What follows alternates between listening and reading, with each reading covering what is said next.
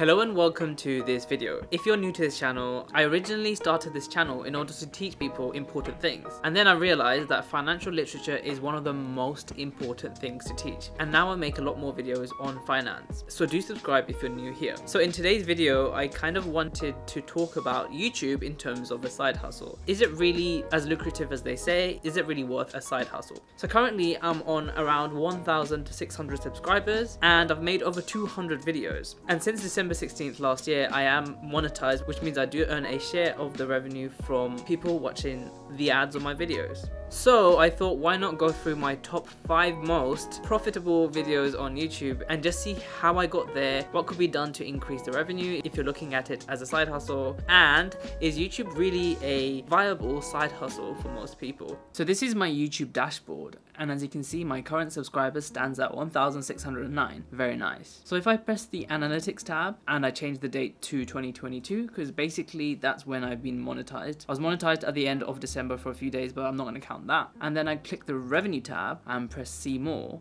I can now go to my top 5 most profitable videos, and they're just color coded because the top 5 are usually just color coded, so that you can see a graph of how much you've earned over that time period, which is basically from the 1st of January to basically the end of July. And as you can see, these 5 videos are my top earned videos. And like with everything, the 80-20 rule applies, as in the top 20% of your videos are going to be earning 80% of your revenue. And this is true in my channel too. I have loads of videos earning small amounts of money. This only shows the top 50 results. I have over 200 videos, but you can see that some videos are making £1, £2, £3. My top 5 videos are performing much better than all the other ones combined, essentially. So what I wanted to do is to go into the analytics of every video and to see how I got earning that amount of money. So we just press analytics here. So this is my top performing video, both in terms of the amount of revenue it's made and the amount of views it's got. And the reason why it is so successful is probably because it's one of those videos that give people the value, as in it's a complete guide into how you would go about renting in London. And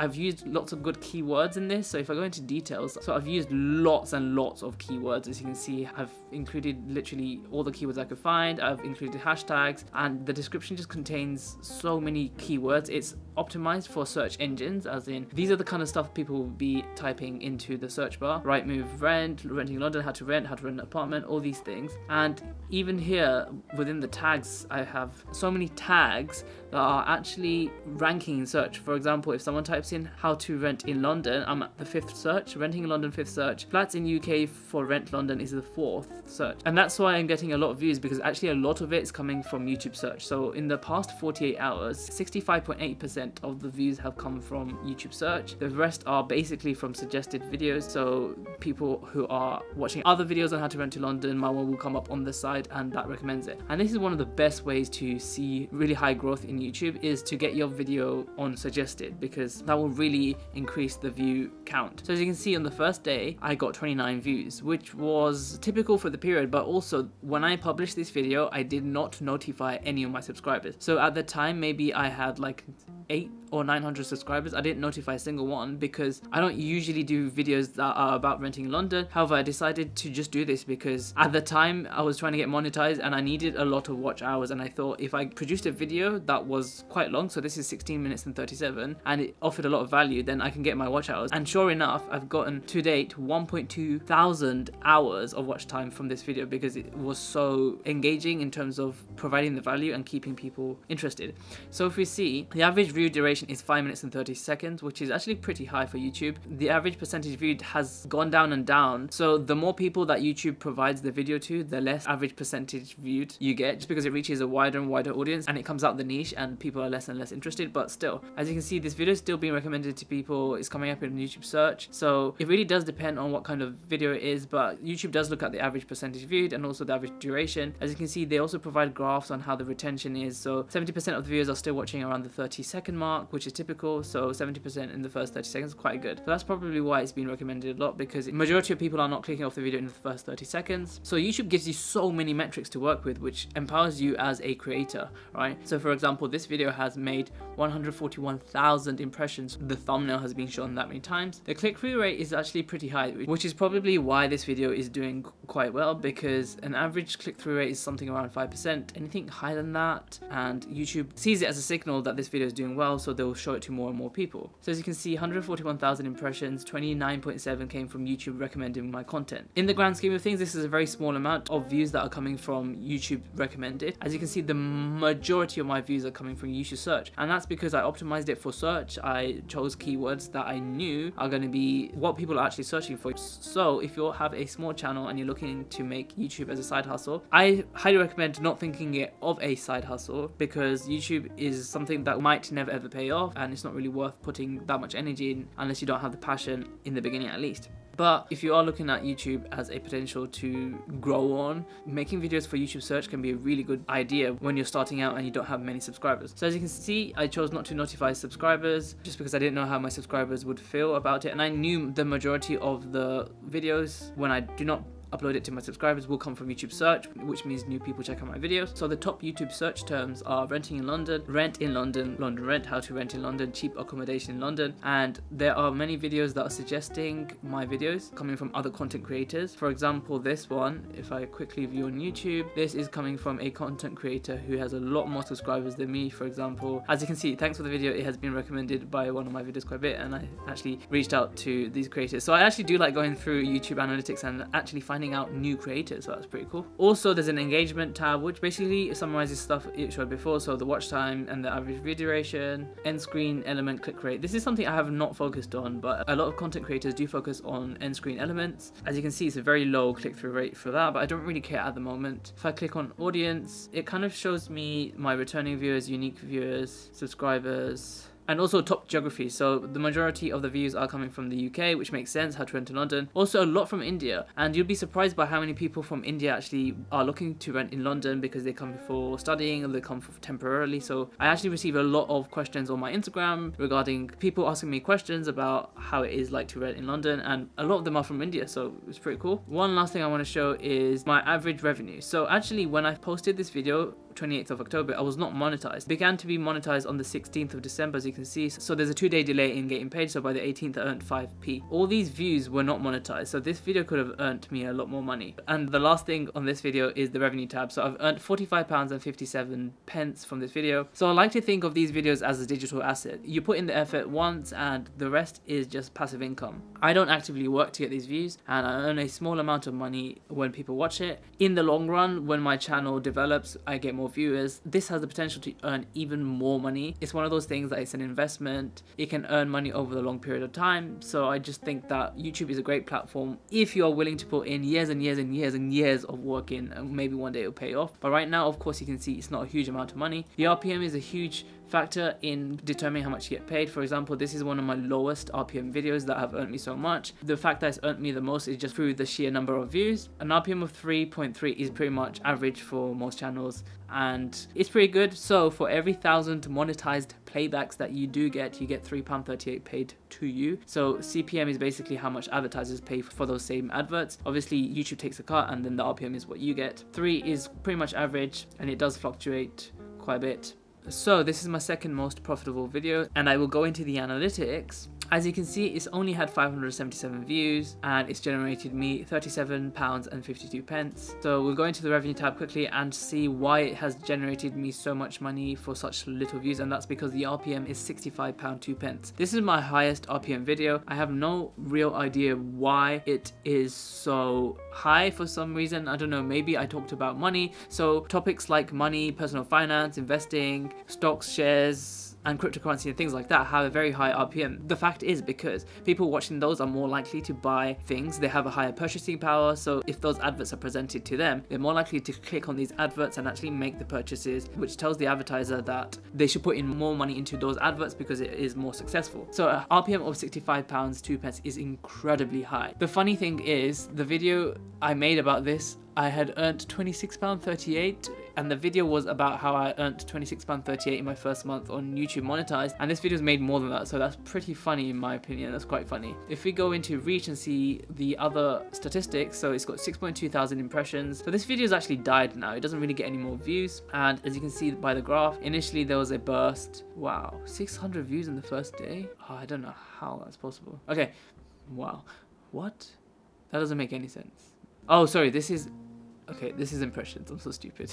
So, okay, that makes sense. So if you look at views, yeah, initially on the first day, 106, which is a lot actually. 106 views on this first day because people are very interested when you talk about money. And then around 25th of April, it kind of plateaued and it's literally earned like 30 views since then. Anyway, impressions click-through rate overall is pretty high, 7.2. And if we look at how viewers found this video, so most of it was suggested, channel pages, which is basically traffic from your YouTube channel. So people going onto your YouTube channel. Browse features is like home screen elements, YouTube search, and external. So I put my videos on my Instagram and my Twitter so people click from that. Not much else to actually go through in this video, but yeah, the RPM is incredibly high. So my third most profitable video is the beginner's guide to investing, step-by-step invest engine, and I'll go into the analytics. So as you can see, this video has made 1,200 views and it's earned £33.98, which is pretty cool. And as you can see, it still gets views, so it's not a dead video. Most of the views from the past 48 hours have been from suggested videos, and YouTube search actually for this video hasn't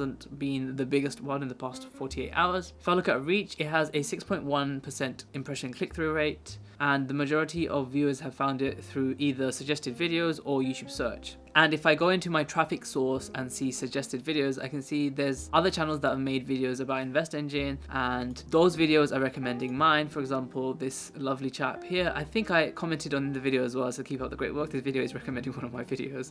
This is really good to see from someone with a small channel like mine, that they're getting loads of views. And it just goes to show that when you do make a video like this was a step-by-step beginner's guide to investing. It has lots of value, and this value actually translates to people watching it, lots of watch time. I don't get a lot of subscribers for some reason. I don't really mind. I don't really focus on the subscribers. If people want to subscribe, they can subscribe. But as you can see, loads of watch time, lots of views for a small channel like mine, and I'm really happy, lots of revenue. As you can see, the RPM is very high again, £28.63, which means that even with 1,000 views, I'm making around £30. Very cool, very good amount of money. Of course, if I want to make this a side hustle, I want to scale up, I will make more videos like this and maybe look into promoting my videos somewhere, or just constantly produce more videos. And by producing more videos on a certain niche, which now I have kind of niched down into finance, it makes sure that YouTube recommends your videos next to more finance videos, and the growth can be very fast after that. The reason why my subscriber count is relatively low to the amount of videos I've made is because my niche has up till now been all over the place. It used to be videos about vlogs, it used to be videos about PhD, videos about how to be happy, and people don't subscribe to things unless there is a clear niche because they don't know what to expect for the next video. So my fourth most profitable video is this one, how to rent in London. So we're going into analytics for this one. So this is another how to rent in London video, but just because the first one was doing so well, I thought, you know, people are searching, whenever they search how to rent in London, I come up, so why not become an authority on the subject and have more videos, and my other videos will be suggesting this video, which will give it more views. And sure enough, this video has achieved quite a lot of views, so 2.1 thousand views, lots of watch time, and the revenue is £30 for only 2,000 views, which is really good. And it's not a dead video again. In the past 48 hours, it's gotten 36 views, and most of it does come from suggested videos, and this is my other video that's suggesting this video. If we look at reach, it's gotten 23,000 impressions with 6.9% click-through rate. The majority of the views come from suggested, which, like I said, that was the whole plan all along. I also chose not to notify subscribers. So like I said, when I was making my channel, I had no clear niche, and what I realized is when I do notify my subscribers, I either lose subscribers or the video does really bad. But whenever I choose not to notify subscribers, I get way more views, which makes sense because a lot of the views are coming from suggested and YouTube search. And it just goes to show how YouTube subscribers are not the be all and end all for everything. Yes, companies look at your YouTube subscribers and they decide if they want to sponsor you like that, but honestly, even with my low amount of subscribers, a lot of people have approached me to work with them just because they know my engagement is a lot higher than people with more subscribers, as in loads of comments and loads of views and lots of interactions. This video is a lot based on recommendations, so that's really good. Revenue wise, RPM is £14.76, which is really high for this kind of niche because this is only about renting in London. I'm not sure why it's so high, but I'm not complaining at all. As you can see, you do earn money from YouTube Premium, but it's a very small amount. And the last video that I'm going to go through, which is my fifth top earning video, one that I only published a couple of months ago, which is another video on how to rent in London, but this time it's Rightmove user uses Zoopla for the first time. So we'll go into analytics for that. So as you can see, it's only gotten 425 views, but it made me £22.57. And also, it's not a dead video, so the majority of the views are coming from YouTube search and suggested videos. If I go to reach, it's got a 6.5% click-through rate. As you can see, the majority of the views are coming from YouTube search, and you can actually see that the people are searching renting in London, Zoopla, my name for some reason, flat Hunting London, London Rent, and this one I did notify the subscribers, but no one actually clicked on it. Thank you. The videos that are being recommended for it are mostly my own, I think. So How to Rent in London, Beginner's Guide to Investing, The Day in the Life of UCO PhD. Yeah, these are all my videos. Wow.